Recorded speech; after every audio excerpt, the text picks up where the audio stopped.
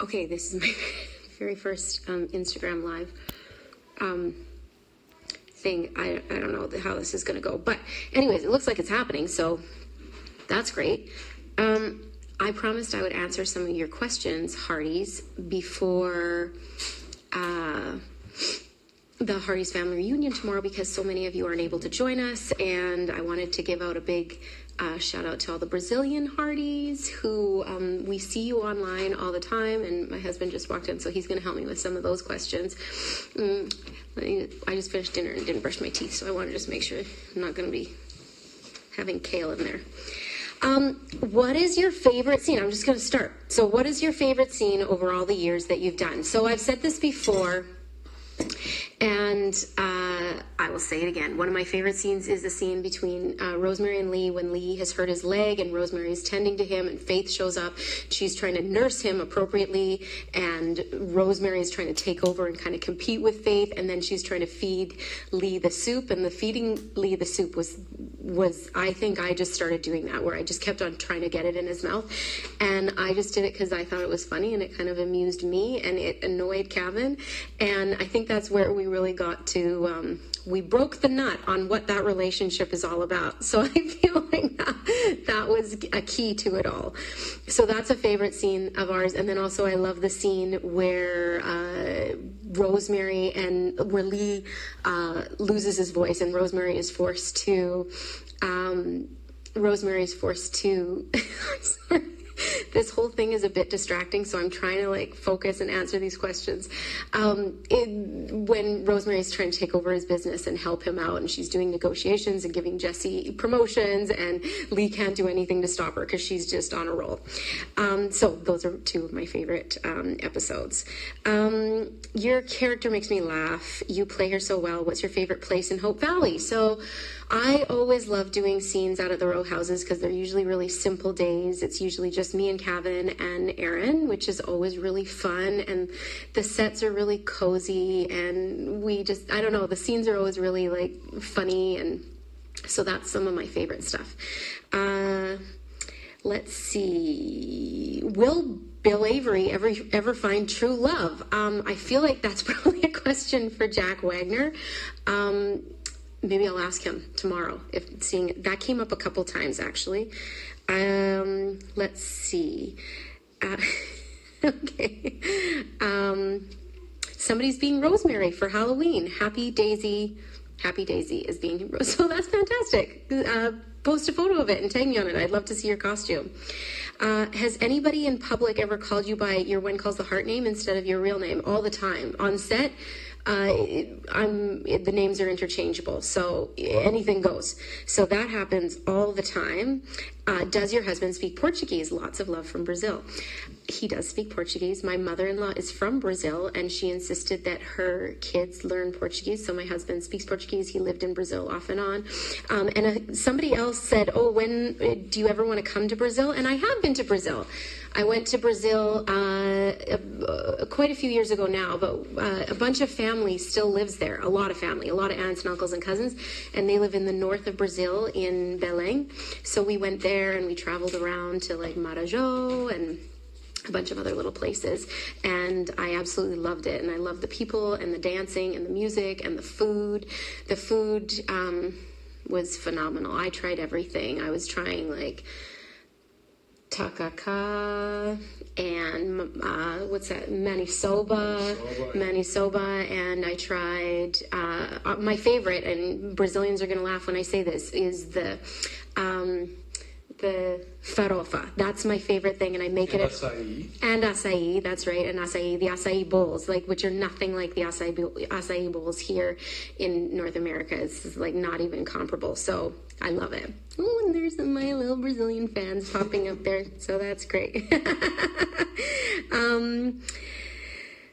What is your favorite part about playing Rosemary? My favorite part about playing Rosemary is just her kind of joie de vivre. She really has so much gusto in the way that she approaches the world and life, and I love that about her, and I think that that's really inspiring, and even though it gets her into trouble sometimes, and she can not be the most tactful person because she's just, charging on ahead. Her intentions are always so good, and I think diving right in is always a good quality. What made you decide to audition for Rosemary on When Calls the Heart? I just thought it seemed like a fun role, and at the time it was supposed to just be a guest spot, and I did that as a guest spot, and then they asked me to come on as a regular on the show, and best decision ever. Other than marrying my husband, obviously. Okay, let's see. What's the next thing we want to get to? What's the funniest blooper you've had on When Calls the Heart? I don't know. Probably like talking too fast. That usually gets me into trouble, but it's kind of like a quintessential Rosemary thing. Also, we did one recently where Lee is supposed to scare Rosemary, so like scare her, jump out at her. And, well, anyone who knows me knows I love being surprised like that. I love like, ah! And so that was just art imitating life. I loved it. That's fine. This is from Brazil, but she translated it actually, so I don't even need my husband to translate it. It says, how is the relationship of actors with each other? It was so wonderful. Some of my closest, dearest friends are on the show. I'm sorry, somebody just said hello from Indonesia, which is unexpected and so delightful. The relationship with the actors is great. We all genuinely get along. We hang out together, and that's unusual, but it's great. And so let's move on. Just pick some of this food out of my teeth. Do you come from a large family? No, not really. It's just me and two sisters, and my mom and my dad, and so it's pretty small. I have cousins and aunts and uncles, but no, not a very big family, just kind of average. Will we see any scenes between Rosemary and Henry? I don't know. Bottom line is I don't know. But they are rarely paired up together, which is probably why you asked the question. Rosemary and Henry are very rarely paired up together, but I always think it's kind of neat when they are. There was a storyline a while ago where Henry and Rosemary were working on a woodworking project with the kids, and that whole thing was so unexpected, which was pretty fun. And I think that's one of our showrunner Alfonso's favorite things to do is do unexpected pairings, because the scenes unfold in a new and fresh way because you get these opposing personalities that we aren't familiar with. Can you please come to Europe one day and do something like this? We are working on it, and hopefully in 2020 that'll happen. There's a few of us that are trying to do it, and I would love that, obviously. And to be continued, to be announced, TBA. Let me find a Brazilian one. Okay, here's one. O que podemos esperar dessa nova temporada? Teremos bebê, Coulter. So what can we expect from the next season? Is there going to be a Coulter baby? So this is a popular question amongst all the Hearties, cross-culturally. And I wish I had a more definitive answer for you. I don't have an answer for you, the bottom line is. But if you're asking me what I hope happens, which is really the only thing I could, is I would say I really do hope that they have a child. I hope a child comes into their life. And I think that that's what's at the heart of this show and has always been at the heart of the show, which is people having hope and having faith that there is a bigger plan for every one of us. And even if you don't know what it is at the time, it's there. And if you have faith, it will unfold as it's meant to. And so I think Rosemary and Lee are devoted to one another. And I think that they have not given up hope of having a child, whether that's a baby or adopting an older child. They just would love to have a child in their life. And so I hope that that happens for them. And I see, do you talk to Daniel Lissing? Yes, I do, occasionally. He's a great guy and will always be a part of the When Calls the Heart family. And it's his birthday today, I hear. So happy birthday, Daniel. There we go. Let's see. How long, now this is another one that came up a bit, is how long does it usually take to film one episode? So we block shoot 2 episodes at the same time, and it takes us 13 days, 12 hours a day. So you can do the math on that. I will not be doing the math on that right at this particular moment. Somebody's asking for a Rosemary accent, which actually leads me to somebody else did say, what do the Canadian actors do for their American accent? In Canada, the Canadian actors, you have to do an American accent so often that it kind of is just part of the job. But I think the Rosemary accent is not really Canadian or American. She's got her own dialect. That's the Rosemary dialect. And I think it comes from her having like a background in being a theater actor and kind of enunciating and filling a theater and being quite grand and theatrical and dramatic in the way that she speaks and talks. And so, and I think everybody could probably discern the quintessential Lee that Rosemary says, and it's not how I say it. I say Lee, and then Rosemary would be like, Lee, and there's something about that flick of the tongue that's very Rosemary in the way that she says Lee that's unlike anybody else.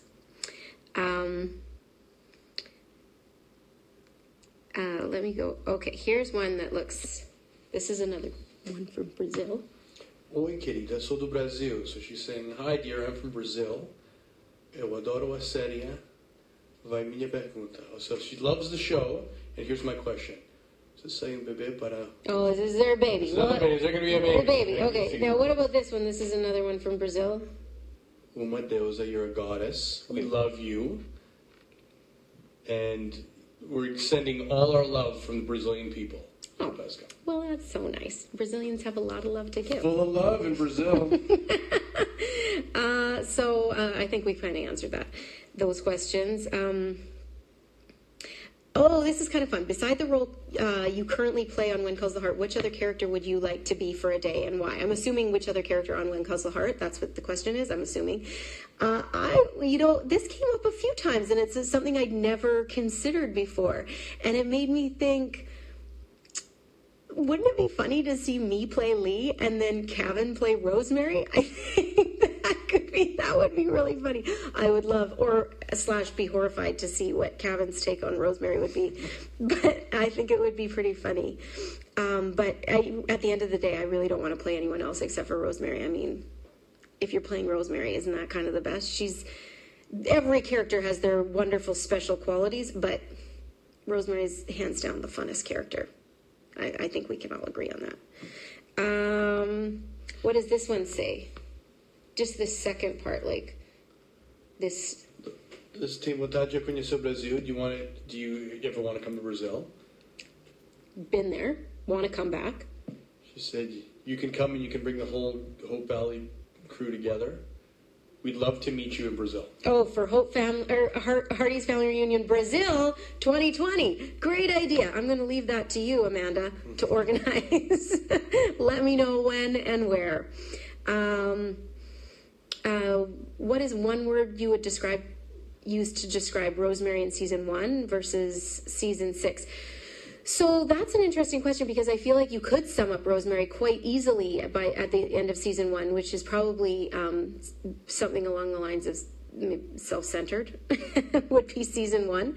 And then at season 6, I'm happy to say that I don't think you could wrap her up in one word, because I think she's evolved into becoming a much more dynamic character and person. And so she's now empathetic and compassionate, and also larger than life, and gregarious and fun and resilient and generous and loving, and all these wonderful qualities that make up who she is. And so happy that she doesn't fit into a one-word box.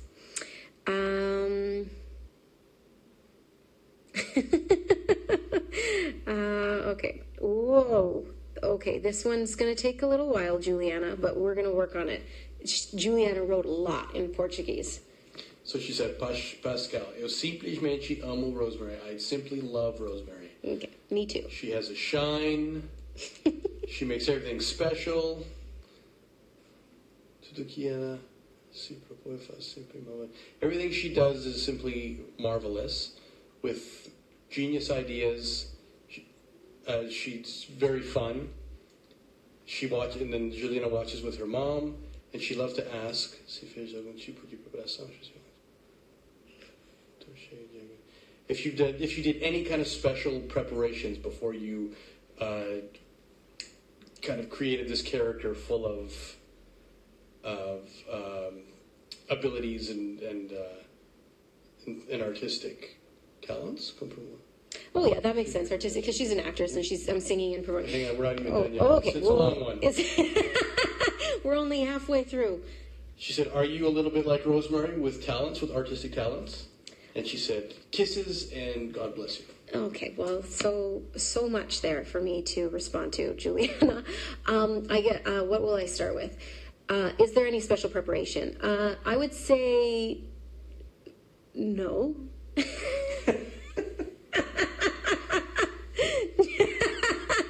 No.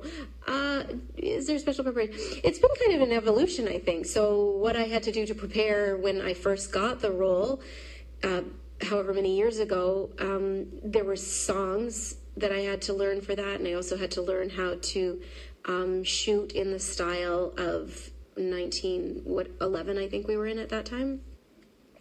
And so it's kind of, as they write new things for the character, you kind of have to develop those skills, and you just never know which direction the character is going to go in. But as far as like the core of who Rosemary is, I feel like the crux of it was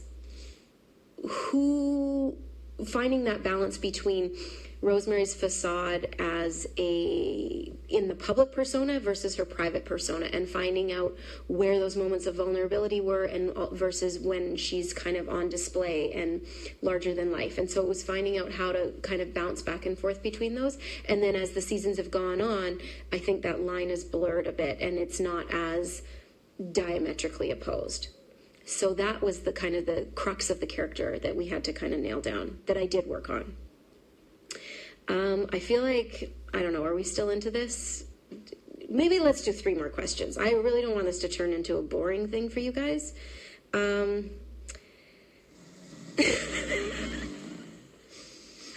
already turned into a boring thing at this house, apparently. Okay, I'm going to go, I don't want to miss a bunch of the questions I'm sorry, there were a lot of questions and definitely not as many as I could get to in this thing.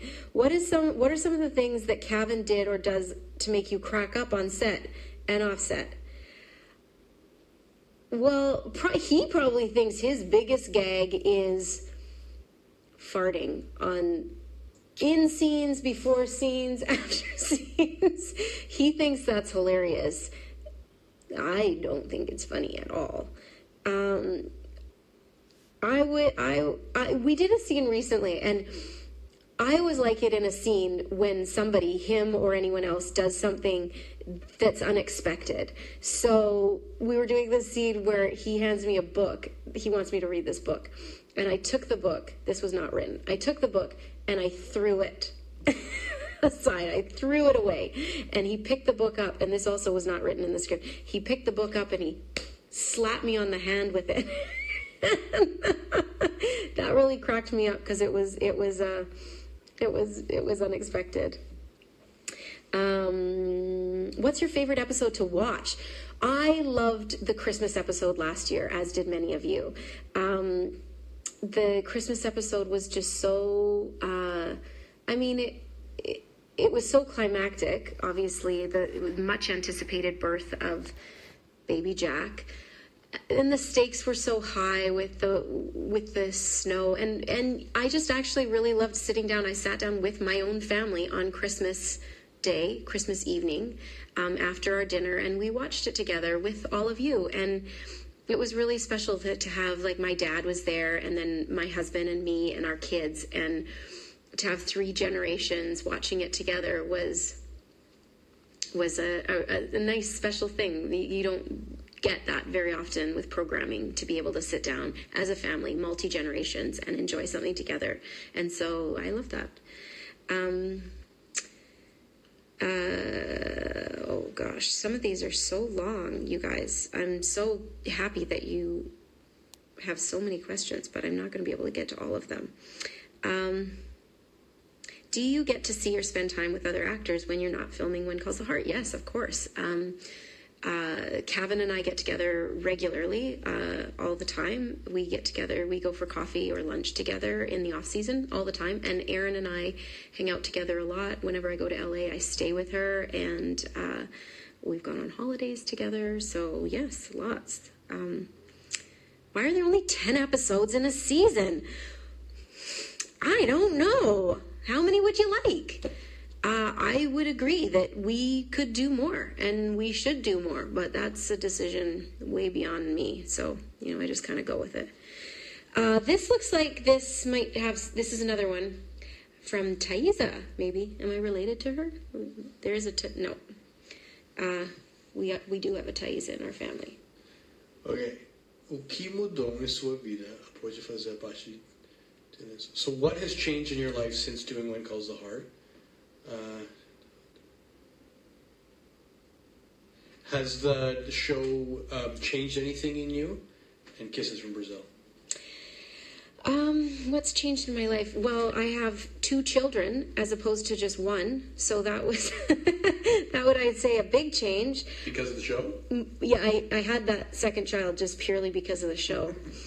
No, I didn't. But I guess it's just opened me up to a new and unexpected and delightful fan base, which is all of you who are tagging me and hearting along the sides here.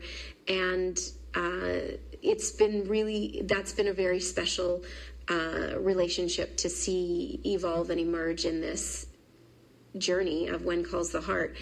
To be able to interact on a weekly basis when the show is airing and hear your feedback and be able to respond and have a bit of a dialogue. That's been wonderful. And that I would say is something new and different that I really love about the show. And also I've gained a bunch of really wonderful, true, lifelong friends in the cast and crew. Have I done 3 more? I don't know. Would you like to see Rosemary as a mother?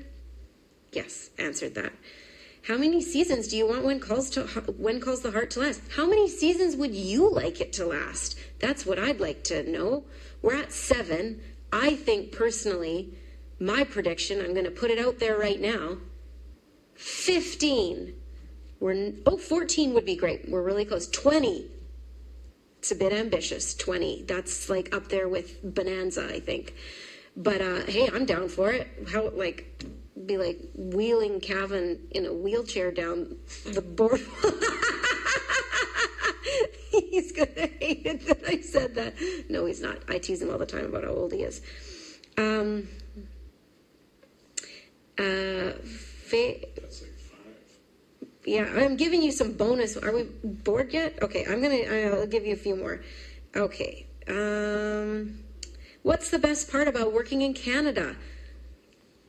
It's my home. So I love that. I love the fact that I get to go to work and come home and put my kids to bed. I get to volunteer at their school, and I get to be at home and a part of all their activities, and I'm not far away. And that is probably one of the best work-life balances you could ever ask for.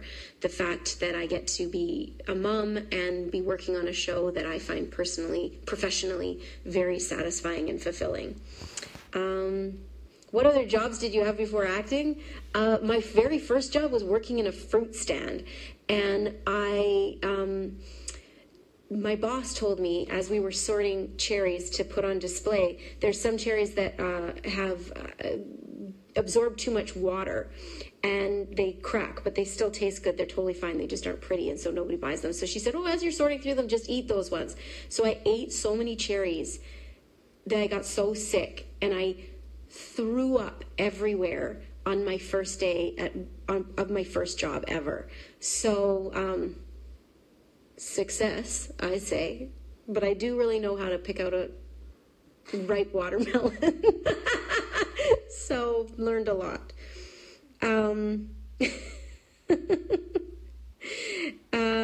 Yeah, it should be at least 10. I agree with you, Linzola 5150. At least 10. I think that's the minimum we're aiming for, but I really think we can go for 15. And back to that question. What happened to Lee's motorcycle? It's still kicking around, but it was very temperamental and it didn't work very well. So now it's more just like set decoration. But we should be used more. Although the car now has kind of taken its place. There's quite a few cars around town. So not just Gowan and Lee anymore. I think there's a few other people in town driving them Model Ts. What is the funniest moment that has happened while filming When Calls the Heart? There's been so many funny moments, so many funny things. But one of my favorite ones, was I was creeping out of this scene. I was like kind of trying to creep out of this room as Rosemary. and Kevin was not supposed to be in the shot, and he kind of crept behind me and into the shot, and that was pretty funny. Maybe you had to be there. It's maybe not so funny as a anecdote. Somebody asked me, what do I order at Starbucks? Random. I always order the same thing: a matcha latte, almond milk, no sweetener. That's the order. I'm allergic to dairy, so there you have it. I feel like I want to pick a really good question for the last one. It's watermelon. Erin Craco has dropped into this fascinating Insta story. She's like, watermelon? How did I never know this? She tuned in at the right moment. You sure did, Erin, because I just told you a fun fact that I've been keeping as a secret all these years. I know how to find a ripe watermelon every time. And as we all know, watermelon is Erin's favorite fruit. So she's going to be upset that I've been holding out on her all these years. Everybody knows that it's her favorite fruit? Yeah, I think so. Everyone, do you all know that watermelon is Erin's favorite fruit? I'm going to guess you're all going to say yes, because that seems like common knowledge. She's posted how many pictures of her eating a watermelon? Many. At least 3. That can't be the last question. Finding a ripe watermelon. I carried a watermelon? What movie is that from? I feel like everybody should know. Come on. I'm trying to find the best question, guys. What movie is that from? You guys, come on. Dirty Dancing. God. I carried a watermelon. I feel like that was a pretty good impression, too. Okay. I think somebody asked, I can't find it, but it was a good question. It was, is it the one I want to end on, though?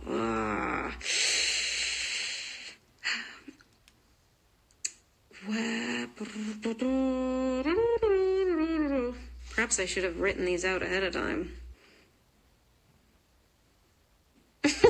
What's the scene, moment, line that you most related to yourself? Okay, I don't know if this is going to be the last one, but I like that question. And it's not one that I relate to, but I always thought this was a really funny question.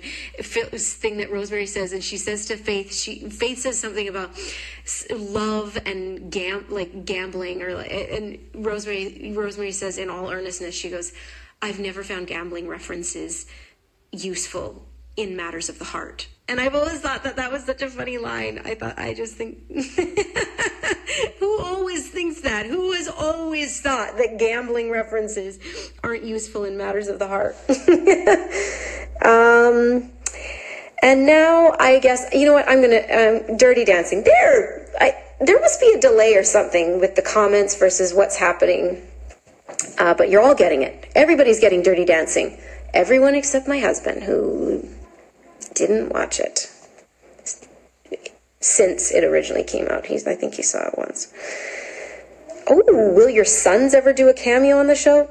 Don't ask them. My older son, I think, would love to do a cameo on the show. I think he thinks it would be really novel, but I would say no. Just because I'm such a mean mother.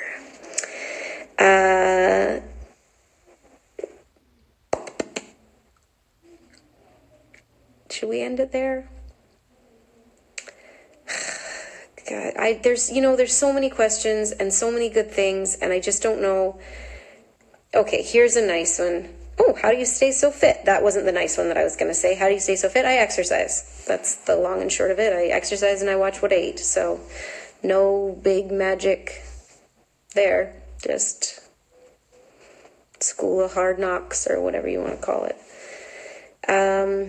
Are you and Kevin close friends in real life?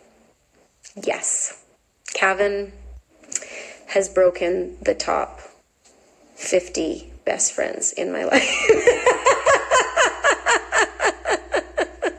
No, Kevin is genuinely one of my favorite people. I love him. He's a great, close friend, and one of the best things that's come out of this whole show. And on that note, I'm going to sign off. Thank you all for joining me on this first Insta story. Really hope it was enjoyable for you. I really, oh yeah, see, I don't commit your heart unless there's Julia involved. That's one of my favorite scenes. Can't believe I forgot that one. That was a great scene between Rosemary and Abigail, where she says she like popped him in the eye. I always thought that was a really good one. That's it, guys. I'm signing off now, if I can even figure out how to end this. I love you all, and for those of you who are going to meet me and see me tomorrow, I can't wait to see you. And for those who aren't, I'm glad you tuned in, and I'm happy I was able to answer some of your questions. There's so many, and I hope I answered enough for this to seem worthwhile. How do I say I love you in Portuguese? Te amo? Te amo, te amo. And beijos e braços. And bye. Good night.